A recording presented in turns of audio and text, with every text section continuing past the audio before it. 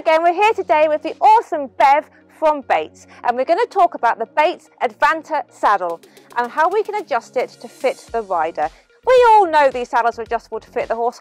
Snore, boring, old news now. Let's think about how we can adjust them to fit the rider. So sit back, make yourselves a cup of tea and hopefully enjoy.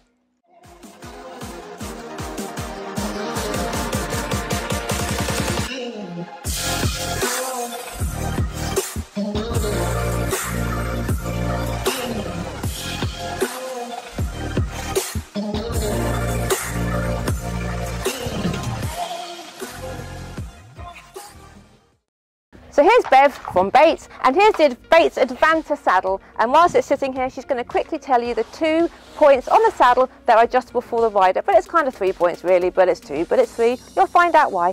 And then we're going to pop it on a horse with the rider, and we can see those adjustments made with the rider in the saddle, and to see what difference it makes to the rider's position and how the rider feels and how the rider is secure, etc, etc. I really like the Bates Advanta. It's a saddle that I choose to ride in often at home. One of the reasons why I prefer it is because it is super adjustable, not only for the horse as Poppy had said, but it's also adjustable for the rider. So point 1 as to where it's adjustable is the stirrup bar. So we can adjust the stirrup bar forward and backwards, 3 different positions to accommodate your lower leg. So we can bring your lower leg further forward if you've got a shorter leg or if you want to ride shorter, and we can bring it further back obviously if you've got a longer leg, so we can adjust the angle as well of your leg from your hip. Point number 2 is the adjustable flexi contour block at the front, of which underneath the saddle, if you can see, we've got 2 screws of which we can loosen off, and then we're able to manipulate and move that block forwards and backwards again, so the block will fit comfortably against your knee depending on what angle your leg falls out in the saddle. And adjustable point number 3 is we have exactly the same thing at the back here, the adjustable flexi contour block for the rear as well. So 1, 2, 3. I think this one really is magic, and as we get going in the arena you'll see why.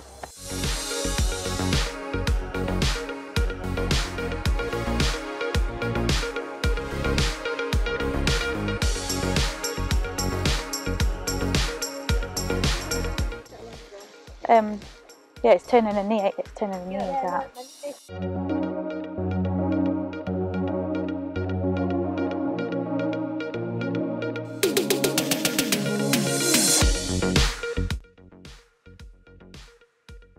So it's going to feel a bit weird because obviously your legs are now. Actually, this one's better already. Yeah, this already. Yeah, it looks way better. I mean, and look at from that to that, this leg's it's so different. Yeah.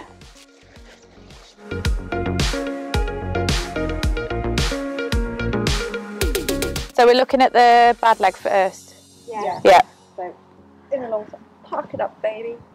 So as Bev was explaining with the stirrup bars being movable, we've done a little experiment, and we've put this stirrup bar on the furthest forward position, and we've put the other one on the furthest back position. So let's just have a look at this one on the furthest forward position.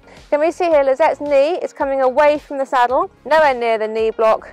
How does it feel, Lizette? Uncomfortable. So it's currently feeling a bit uncomfortable on this side. Now that doesn't mean that the furthest forward setting feels uncomfortable for everybody. Obviously, otherwise they wouldn't have invented it. But it just means that for Lizette and her body type and her shape and her horse shape, etc, etc, currently the furthest forward set one isn't really suitable for her because it's making her knee come away from the saddle. And if we look at her side on, when we think of the whole shoulder, hip, heel alignment, where's her heel? Because it ain't nowhere near the shoulder and this hip line, yeah? It's miles further forward. So it's sitting her in what we would call a chair seat. Think of someone sitting on a chair. This is a chair seat. Lizette looks like she's having a little nap on the sofa. We don't want her to look like that. So we'll have a look on the other side and see how that one looks on the further set back position, and then see which one she prefers, or will she go for something in the middle. So this here is a stirrup bar on the furthest back setting. So when we look here, when we're talking about her shoulder, hip, heel alignment, shoulder, hip, heel, way much better. Now again, it doesn't mean that this position is going to suit everybody, but for Lizette and her horse, this is obviously suiting her much more. And can we also notice that her knee, on the other side her knee was coming right away from the saddle, and this side it's much better in. But when we look at the block here, she's still quite a distance away, so now we're going to look at what we can do to change the block to help it sit against her leg better. Before we move on to the knee blocks and the thigh blocks, I'm just going to let Bev explain a little bit more about these stirrup bars. Okay, so the adjustable stirrup bar can be moved into setting number 1, which is at the front, setting number 2, which is centre, and 3 further back. We've moved the stirrup bar further back, and obviously we've now improved this entire shoulder, hip, heel angle. And the angle here means that now the knee and the leg and everything is falling in a much more comfortable position than it was before. Now it's quite a common thing for us to expect maybe a shorter leg to need the furthest forward setting, which is actually what I need because I've got shorter legs, so I technically normally go on to setting number 1.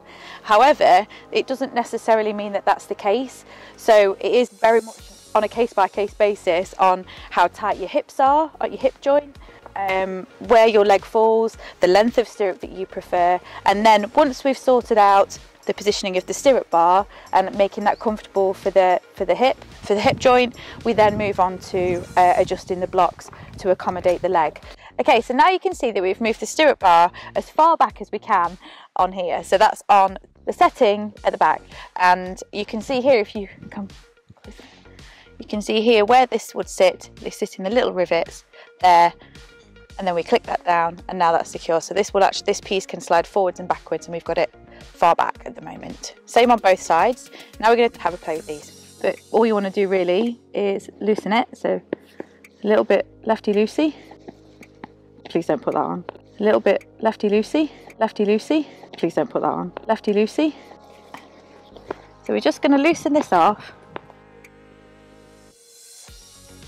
So what we've done is we've just loosened the screws off here, so that means we can actually move the block, and whether you can see the difference in angle there that we can move.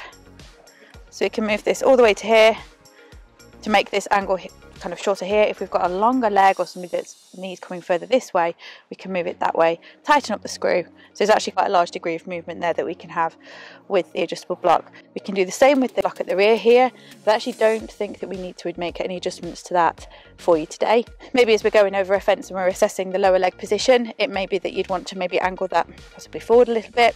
But for the time being, we're just going to focus on this block at the front, and I think if we've got this almost as vertical as we can make it, actually, because of the leg position that we were at before, I think that should work fine. My recommendation at this point would be to try and have a play with it still loose, so then we can tighten it up once we've absolutely nailed that with the rider on board. So for Lizette, you're saying we're going to put it as straight as we can and leaving it loose, so that we can pop her in the saddle and then we can move if we need to move it. Yeah, a bit of a play with it. And it's perfectly safe to be left loose riders in the saddle because it's still screwed in, it's just loosened slightly. Yeah? Absolutely. I wouldn't recommend making any changes to this without your saddle fitter present, because this can actually affect the balance of the saddle. So it's not something I would recommend you doing yourself. You really do need a professional to help you with this. I'm a professional here. Okay, so we've now made the adjustments to the stirrup bar and the front block. So we've altered the angle here. The rider's leg position is now perfect, so we're ready to ride. How do you feel, Lizette? This is far more comfortable now. Than it was. I feel in a good position, comfortable, feel safe. So although we're doing this statically, like standing still here today, let's not forget this is a jump saddle as well. So the majority of the time Lizette's actually going to be up in a 2-point seat and jamming her legs against the back of the saddle here, or over a fence, or cantering, etc, etc. So it's difficult to show, just sort of stood here, the difference that it can make. But hopefully you can still see the difference it's made to her position and how her leg sits in relation to the blocks just by tweaking those things. These Bates saddles are not just adjustable for the horse, because we know they are. We know that they've got the heart system now, they've got the interchangeable gullet bars, they've got a riser system, they've got the care panels, but also some of the range come with this adjustable stirrup bar we've just seen in action here, and there's this Advanta saddle here, and also the Innova and the RT dressage saddles can come with these external adjustable flexi contour blocks, and that was a total mouthful and it took about 17 takes to take, but there we go, adjustable flexible contour block things. So that was a Bates Advanta jump saddle, and Bev and I were showing you the adjustments that we can make to it for the rider. So we all know they're adjustable for the horse, but also for the rider. I hope you enjoyed it. I hope you learned something. If you enjoyed the video, please don't forget to press like, subscribe to the videos, and you can even press the little notification bell, and that will inform you anytime a video is released, because I do loads of videos about saddles, saddle fitting, saddle fitting, saddles. You get the general gist of it. Anyway, take care, stay safe, lots and lots of love.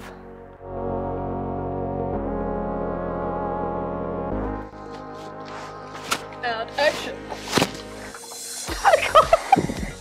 Oh, here we go, outtake.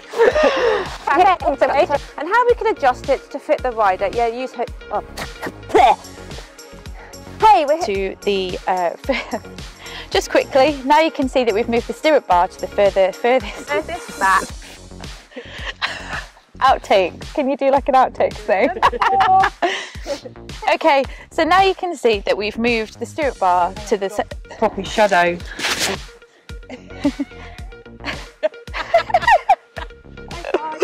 Okay, so now you can see that we've moved the stirrup bar to the back. I'm just going to say back. Okay, so now you can... And also the Innova and the RT dressage saddles come with these external, adjust, because they're external. Adjustable. These external See, Innova dressage saddles come with these external, adjustable, flexi blocks, contour block, and also come with these external, adjustable, flexi contour blocks. No, I'll edit that. That's fine. I might even leave it in. And the adjustments that we. Can I just adjust your hair because it looks like you've got a little pixie spike. That's all on video.